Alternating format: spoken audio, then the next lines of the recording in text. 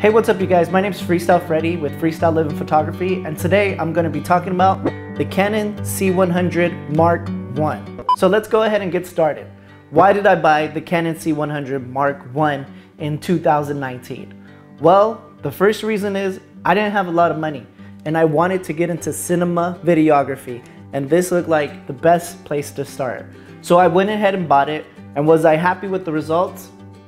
Well, to tell you the truth, I was happy. It was a great camera. It worked for me. I was like, dude, the quality is beautiful. It was better than my mirrorless, my Canon M50. It was beating the quality by like 50% at least.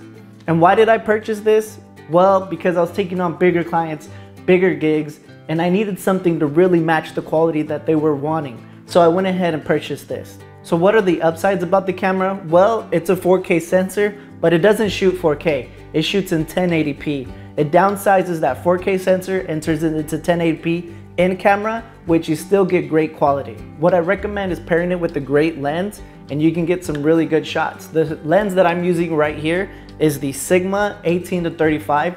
The other thing I liked about this camera was that it made me look more legit. So why I love this camera for videography was because it had the headphone jack, which I'm able to monitor my sound. What I liked was the different ways to mess with the temperature, and it was a lot easier. It was just like right or left, and you're able to tweak it a lot quicker.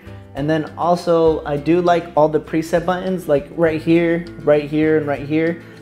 Those always help me get to the menus a lot faster. So now to talk about the bad things about this camera. One, it's heavy.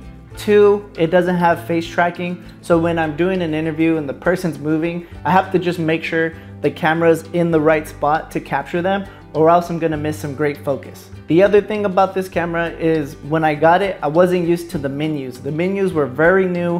It was very different for me, but was it hard to work with them? Not really. It was very easy. I got around it and was able to make it happen. But if you're coming to this camera, trust me, you're gonna have to get used to those menus because they can get a little tricky. So the thing about this camera is it does have a screen.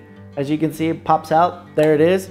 But you can't put it in front. You can't flip it to the front. So you can't do like a vlog style like I'm doing right now. So that's all I gotta say about the Canon C100. It's a great camera still. If you can get it dirt cheap, might as well buy it and shoot some things with it. I shoot a lot of my professional gigs with it.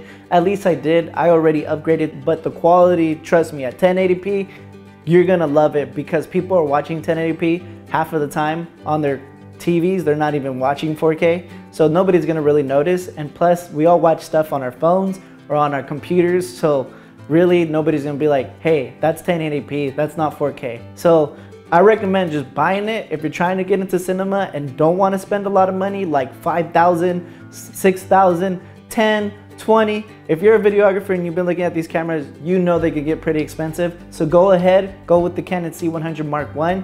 Yeah, you're limited to some things, but trust me, it's worth learning with, and it's worth just getting that picture away from your old DSLR camera. So thank you guys for watching my video. You guys stay blessed, don't stress, don't worry about the steps, have faith in Jesus. Peace.